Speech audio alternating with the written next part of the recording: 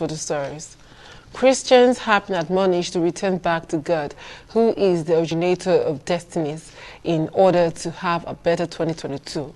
The district pastor of the Apostolic Church, New Kado, Abuja, Pastor I.O. Dofia, made this known today, the last day of the Bountiful Harvest program in Abuja. The report by Fonobong Sunday is presented from our studio.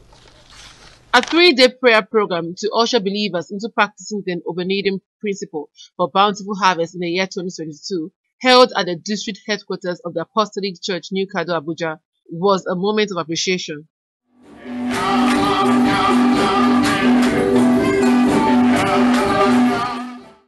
In his message titled, "Let Us Wake Up from Sleep," Pastor Dofia, who took his Bible reading from the book of Psalms, said, "Sleeping could limit one's destiny." There are some people in the church in this 2022 that any of the vision that the leaders and the leadership of the church will set in, instead of them to give a supportive hand, what do? They slip off. When they do not support, when they do not contribute their positive idea, what are they doing? They are sleeping. Pastor Dofia spoke on the possible ways one can achieve a better 2022 and further pray for God's divine preservation and intervention for Nigeria. The entire world this day is to return back to the word of the Lord. So because if you can retain the word inside you, like Colossians 3:16, let the word of the Lord dwell in you richly, in all wisdom. So people are too playful this day. They don't have time.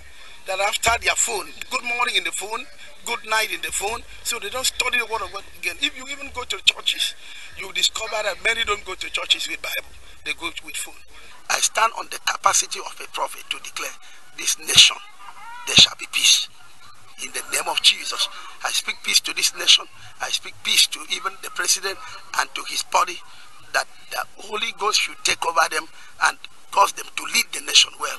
Some of the church leaders expressed their gratitude to God for the success of the conference.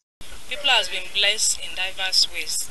Many people have gone home with testimony, and today is the last day, and I believe that God will round it up with bountiful blessing for each and every one of us that are attending this program. God has been so faithful to us.